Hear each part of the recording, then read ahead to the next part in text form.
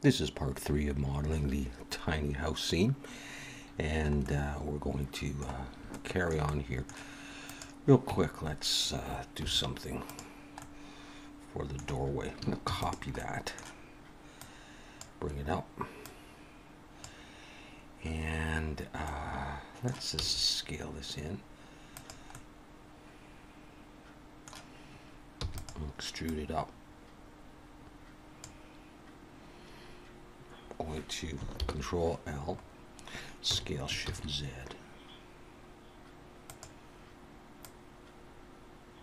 And look at positioning this. Now I still got it attached to the banister here, or the railing or whatever. But that's okay. Yeah, I think I'll break it out. And grab that piece.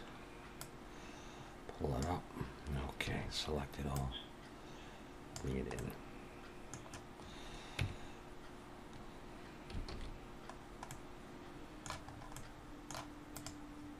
Okay, I'm going to go into edit mode for that. Actually, Shift H. I'm going to go to edit mode on that. Take the top and the bottom. I'll get rid of those. Alt H to bring everything back.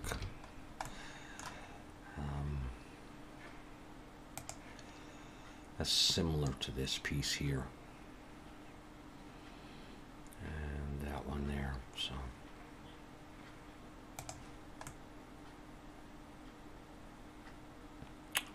looks to be about where I would need to put it. I could get rid of the back as well. And so I think I'll do that.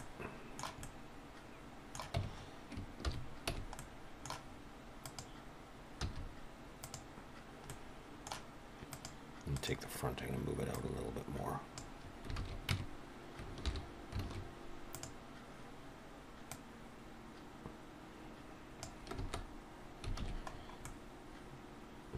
All right, we got that. We'll see if there's more that I want to do with the door later. Okay, let's move down to the garage area and make that piece there. So I'm going to bring in an edge loop. And where do I want to have that? I don't want it too high up. I'll put it around there. And I want a little bit of the wall here and a bit more on that side. So what I'm going to do, I think, so I don't want to throw another edge loop that goes up there, I don't think, and start moving that. So I'm going to just pull that over like that. Okay, and I'm going to just pull that over as well. I want more room on that side. It might look kind of ugly. Actually, not going to go that far. Like that. Not what I'm going to pull that way. And it's not very nice. But at this point, I'm actually going to come under here. We are going to get rid of those bottom faces. And we're going to do the same under here.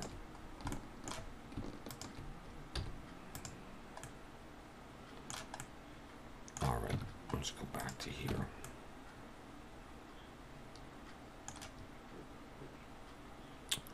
Now, I'm going to take that region and look at this and decide. I'm going to pull it out even more. I'm going to go to there. I might want to bring this down a bit more. All right, I'm going to get rid of those faces.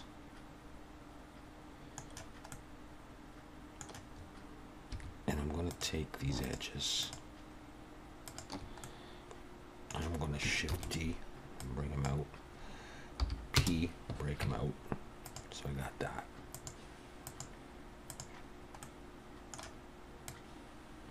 I'm going to go in and press 1.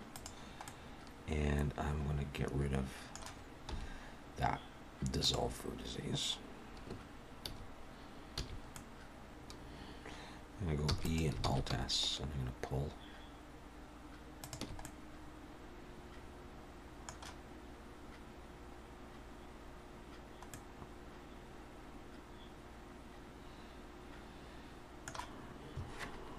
I'm going to look from the front. Grab those, scale set 0.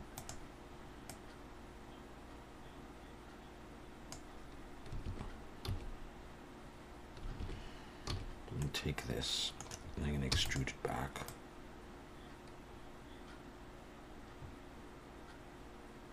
Extrude it back a good ways. Delete those faces. Push it into here. Scale it just a little bit so the garage doesn't show through. Now that I've done that, I'm going to go back in and in wireframe, I'm going to pull these down.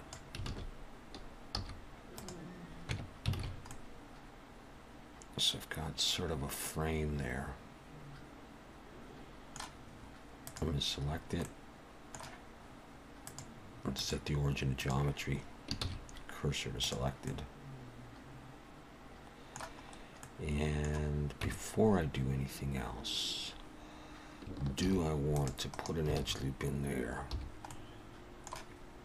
Grab those, Shift Alt and click, E and Alt S, and bring it in a little ways, like that.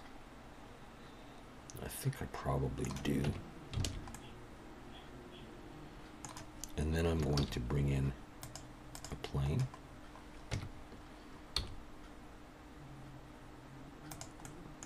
Rotate X90.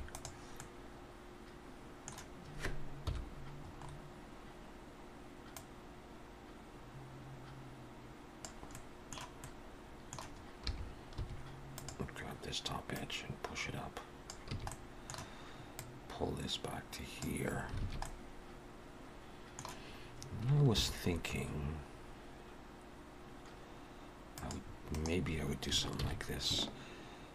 Control B, like that. Maybe I would extrude it back like this.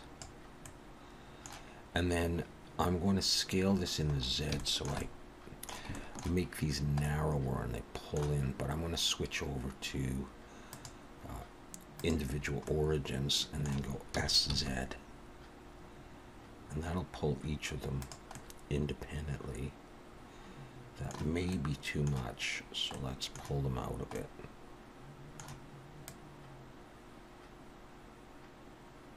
Let's try that. And then let's take this and then click on this and Control L modifiers to put the bevel on there. Still looks too much, so let's see if I can knock this back to 2.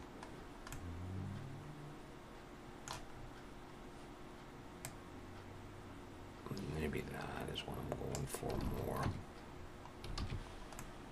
I don't know if I wanted to do that, I just thought it would look cool. All right.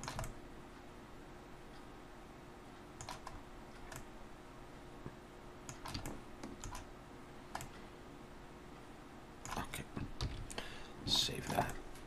Let's make, I mean that's different, but let's make these little trash cans.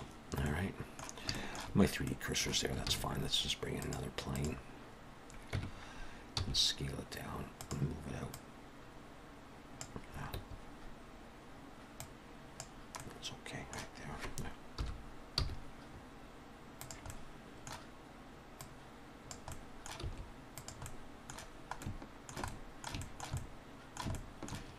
Let's hit E to extrude, bring it up, and scale it. We've grabbed the whole thing, scale Shift Z. Alright, it's going to come up to about 2/3 of the way. So we got that. And face selection, let's hit E and S. E, come up. E and S, come in, E, and come up a bit. Just like that. Select the door, and Control L modifiers to do that. And that's all it is, really. Let's select that object and bring the cursor there. Shift S, cursor is selected. 3D cursor is there, so my next object will come in right there, which is pretty close. What I really want to actually press 2 to go into edge selection, select that edge. I want to put a wheel close to the bottom, so might as well put it right there. Shift S, cursor selected. Bring my 3D cursor right there.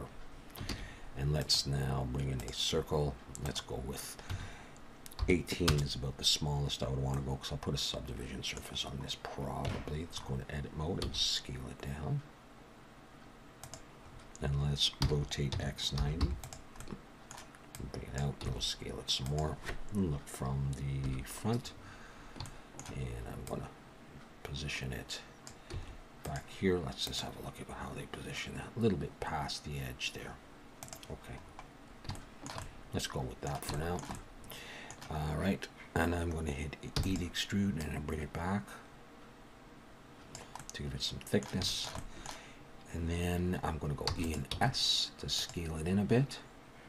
And then I'm going to fill that hole by going face, grid fill, and I'm going to choose just 2. And I'm going to do the same over here. Shift Alt and click that edge, E and S, face, grid fill. I'm going to choose 2.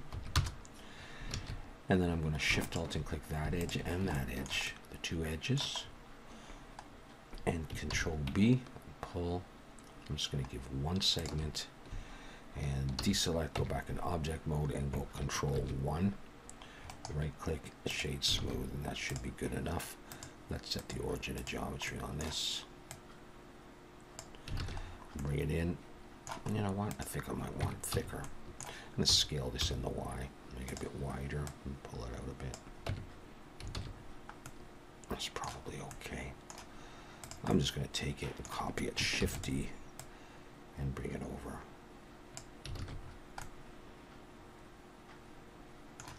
Let's look from the front.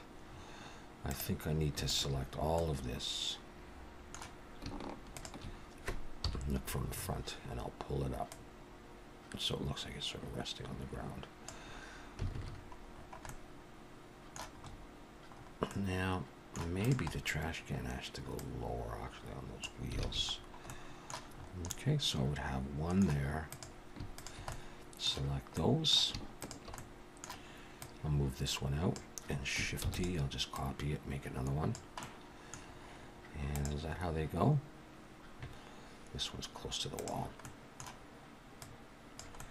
Maybe out a little bit. And then this one I'll put closer. Alrighty. Let's throw on the cavity shader. Very nice. And this is what we have so far.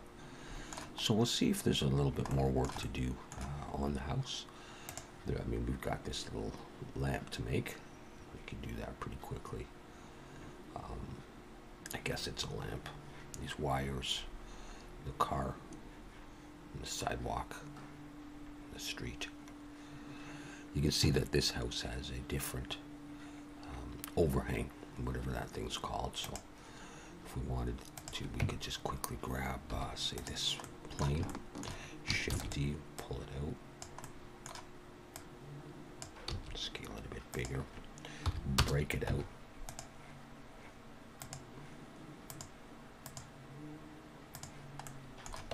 Go into edit mode, extrude it up.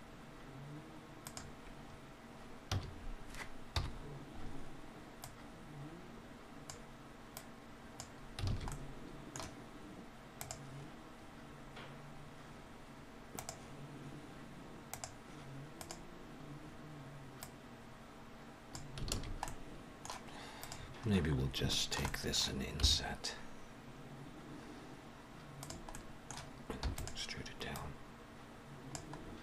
Get rid of that face though. And grab those edges from the front. Bring it down roughly the street view. And maybe we'll want it bigger, I don't know. And lower. Let's do it about, well, from about where the post attaches, maybe. So, yeah, mine's a little bit different than the diagram, so we could think about that though.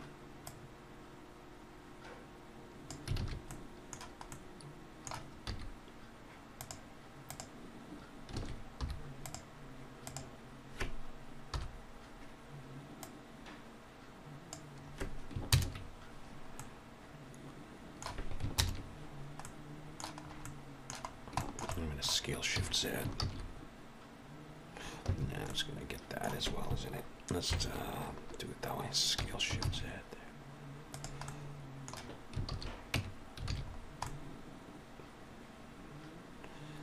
That could work in terms of the light, the lamp, whatever. Okay, so where is it positioned?